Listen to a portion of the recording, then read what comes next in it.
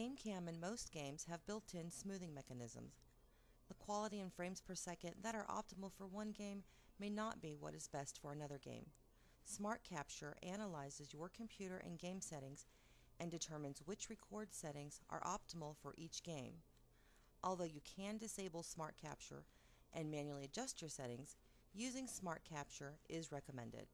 Smart Capture was designed to do the guesswork for you. Enabling or disabling the watermark option determines whether or not your watermark is visible in your movie. Gamecam supports two file formats, AVI and WMV.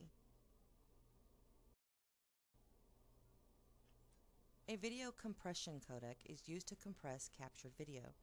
Gamecam has two built-in codecs, the Microsoft MPEG-compatible codec and the DivX-compatible codec. The base video quality range is 1 to 100. Smart Capture must be disabled to adjust the quality setting. You can adjust video brightness to lighten or darken your movies. Brightness is real-time and can be adjusted here or while you are playing. Any changes will be visible in the preview window.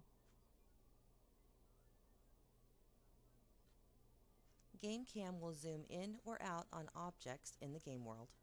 Zoom is real-time and can be adjusted here or while you are playing. Any changes will be shown in the preview window. FPS reflects the base video frame rate. The adjustable range is from 5 to 60 frames per second. Smart Capture must be disabled to adjust this setting.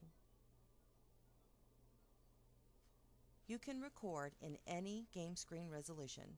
The frame size is the movie output file size. This is how big your movie will appear when you watch it on your computer.